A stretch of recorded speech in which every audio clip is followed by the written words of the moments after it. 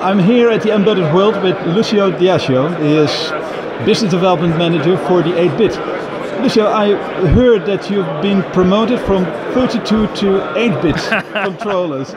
You know, that is a story you have to explain. Okay, that could be complicated to explain, but yeah, I see it a bit as a promotion. 8-bit actually today is probably harder to sell than 32-bit, so they needed somebody really good. So that's why they got me. And that is how they found you. What exactly is the magic of 8-bit controllers? What makes them going? It's undescribable. I don't know. It's the mix of things. It's simplicity. It's the ease of use. It's the just the robustness of this thing. They're just hard to kill. You know, it's just hard to beat them. And they take any abuse you throw at them, and they keep working. So that's the beauty of it. So trusted technology. Trusted technology and just familiar, just friendly, you know, technology. Not too fussy, not too difficult. Good. And here at the Microchip booth stand, you have a couple of products, a couple of announcements. Yeah. Can you just show a few of your... Right. So we have a lot of products here, a lot of demos at the show this year, but I'll show you just two things that we're presenting. Yeah. Okay. So the best style, pick an AVR. So after the Atmel acquisition, we always said, you know, we're going to do one and the other always together. Okay. You know, and so we're keeping to our promise. And so this time is no different. Okay. We have a new pick, which is going to be sitting here, this tiny little thing on the board, and this is a new sensor node kind of device. So it's meant to be a smart sensor end node. And for that reason, today everybody's asking for a mix of analog and digital features inside the device. Yeah. They want high resolution analog.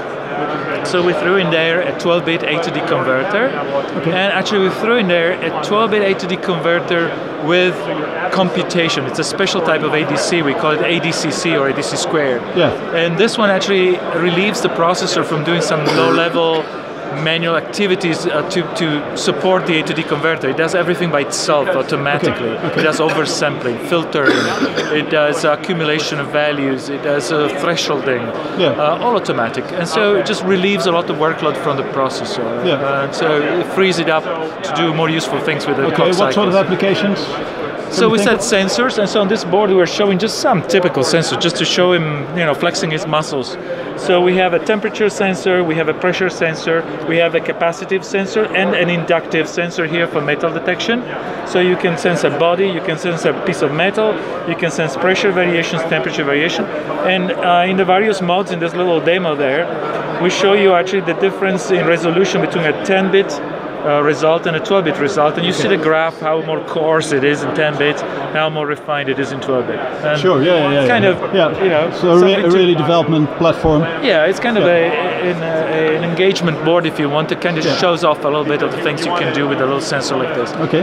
Now the other thing that is happening today is that all these sensors eventually are supposed to connect to something. You know, long gone are the days where the sensors were isolated little things. Today they have to communicate. So I will say the magic word IoT, right? So these sensors all have to communicate with something smarter, and the protocols are complex. So what every customer is asking is more flash, more RAM. So we just doubled up the flash and RAM in that small package. Versus the previous generation. So just for good measure. Yeah. Okay. New opportunities for new applications. Exactly. Okay. Exactly. Good, Smarter things into smaller places. Okay. Good. Yeah. Okay. The other side of the universe is the AVR world, right? And so for the AVR launch, we actually launched a new 80 Mega. Now it's a little larger device, and obviously it has more flash, it has more pins and more RAM, so 6 kilobytes of RAM, 48 kilobytes of flash, 48 pins. So if you compare it to the typical Arduino AVR, right, this is kind of double it up. Okay. And so this is more of a kind of command and control kind of device, and so it's more capable of controlling an entire small embedded application. Sure. Yeah. So we put it on this evaluation board. The evaluation board is more in the style that is familiar to the AVR users, so all the familiar expansion ports, but we also added a microelettronica microbus here. So now for quick evaluation you can choose from 430 different sensors and actuators and radio modules, and you can just plug them in and just get them going in a few clicks of your mouse. So, because now they're all supported in Start. So directly from the Start rapid development environment of the AVR, just a couple clicks of your mouse and you're going to get immediately all the drivers and the code ready to go with the sensor of your choice. But I think most importantly for the AVR aficionados out there, the AVR freaks as they call themselves, right? We continue to invest in it, we continue to innovate, and it's a good refresh of the Mega family. In fact, one thing we can almost say is that we're borrowing so many things from the X Megas that this new Mega generation here with the 80 Mega 4809 is really representing like an X Mega squeeze into a Mega body, if you will. So it's an interesting new generation. Okay.